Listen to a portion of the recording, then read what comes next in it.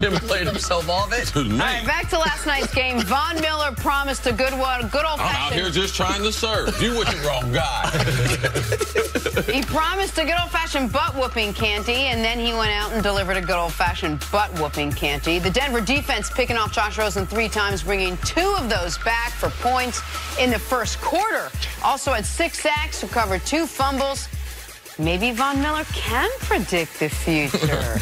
Josh Rosen left in the 4th with a toe injury. He'll be evaluated. Broncos win big 45-10. Here is the fortune teller himself, Von Miller.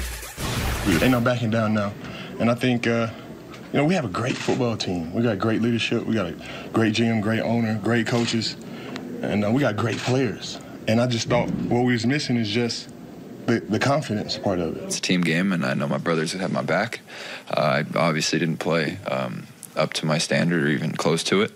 But, that's why you play another one next week. Kenny, this was one of those games where Von Miller had enough, where he's like, I don't take all your previews, throw them away. I'm getting out there. I will win this game. It is going to be an all. You ever put yourself in a position like that? You ever have an opponent where just cast all the numbers and stats aside? It was just going to be you were going to go out there and grind it out and win it? No, I did that one time, and even though it worked out for us, I kind of regret doing it. So I called my shot in the Super Bowl. I said, everybody in New York, get ready for a really good game against the Patriots in Super Bowl 46, and get ready for the parade on Tuesday. Now, it just so happened that it worked out, right, but I wouldn't do it again. But all I'm saying, you get one shot. But when you listen to what Von Miller said about that, after having those 4 losses, he was talking about trying to instill a level of confidence in his teammates, and he put it on him. And that's the right place for it to be, because all the pressure for this Denver Broncos team in order to try to get a win has to fall on this defense. That's clearly the most talented aspect of their team. And you saw it on display last night. And so that defense got things off to a fast start. The deflection by Derek Wolfe at the line of scrimmage on the second play led to the Todd Davis pick 6. They had another pick 6 with Chris Harris in that first quarter. So, when you have 2 touchdowns by your defense in the first quarter of play, that's how you change the complexion of the game, and that was the difference. If you look at those 4 losses, not a whole lot of offensive touchdowns in the first half of those 4 losses. So if somebody was going to get the party started for the Broncos, it had to be the defense. And, of course, Von Miller, he was up for the challenge. Nick, there are a couple benefits. I know you don't think there's a whole bunch. Jenna thinks there's a lot more. Benefits of working with me. One of the benefits is, guy says something like that. I happen to be covering this league long enough that I was one of the people that interviewed Chris Canty. Now, it was after he had already made that prediction. So Canty not necessarily telling us the whole truth, because even after he made that prediction about the parade, I asked him, man, what's the story behind the story? Did you look at the film, feel as if you guys have great matchups in this game? He said, yeah, we feel like we have good matchups. We know the only way you can beat Tom Brady is by going through the center and the guard of the New England Patriots. I said, yeah, but is there anything else? He said, yeah, there's a little something else, Chris. I was like, what is it? He said, man, we played them that last game of the regular season, man, they disrespected me. And I said, what?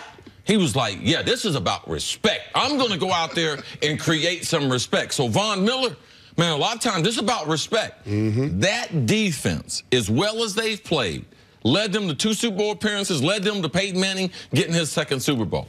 Man, they've been disrespected, and he was going out there to be able to earn some of that respect back. And sometimes it's not about scheme. It's about I'm getting ready to force my will, and that's what we see sometime in this league with great players. I thought it was great leadership by Von, because it's hard not to follow his lead. And you could see instantly, I'm playing left end, I'm playing right end, they're double teaming me. I don't care. I'm not going to make excuses. And that's what great players do. That's what great leaders do. They don't sit around and point at everyone else. Oh, it's that guy's fault. It's that guy's fault. Yeah, it's a team game, but it starts with a lot of great individual efforts. And that's what I saw last night from Von Miller. On the other side, you got to look at rookie quarterback Josh Rosen.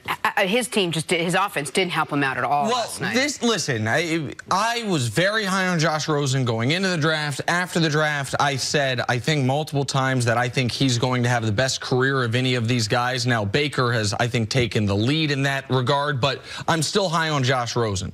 But last night on my radio show, I talked to a guy named Greg McElroy, who was an excellent college football player, won a couple championships. And he talked about the game he played, which I believe was the last or the second to last NFL game he ever played for the New York Jets against the San Diego Chargers, that's who they were at the time, when he not only was sacked 11 times, but he was hit or knocked to the ground 34 times. And he said to me last night on the show, man, during that game, I questioned if I was good at football anymore, if I liked football anymore. He said, I'd done this my whole life, and it immediately made me think of you.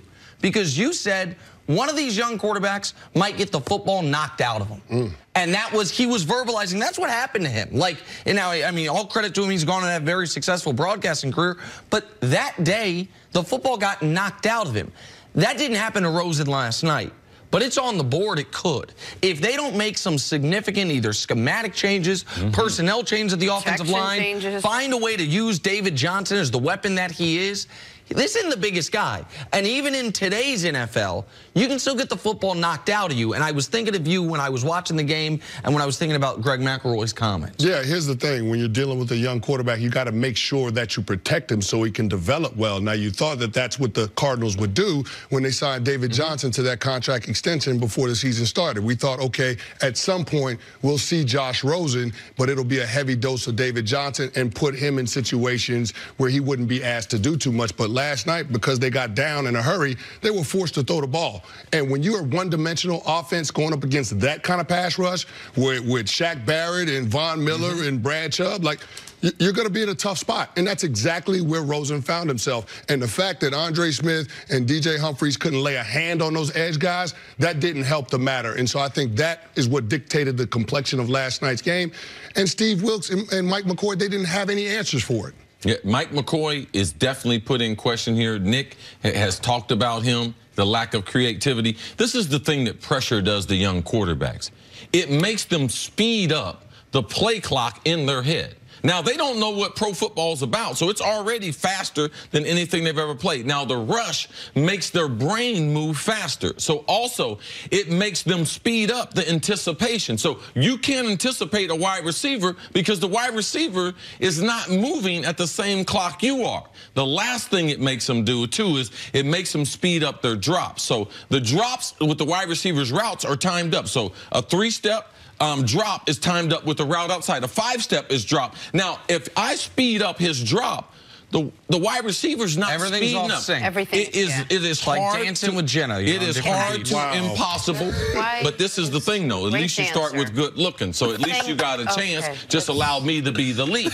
Okay? That's the way you have to be able to do that. So it's hard on younger quarterbacks. And then they start to make up their mind, is this business cut out for me? And that's a real question that young quarterback, Marcus Mariota. The reason why Greg McElroy is coming up was because he got sacked 11 times. And Greg McElroy is the answer to that trivia question. It was the last time someone got sacked 11 times. Right, so Arizona, man, do something for your quarterback. Support your quarterback, and if you have to let go of one of them coaches in the meantime, then it's in the best interest of the organization. Chris Canty, thank you so much. All right, thank you. Really appreciate it. Coming up, 27 dance moves you haven't seen by me. That's next on First Things First. No, it's not. America. What? That's our 9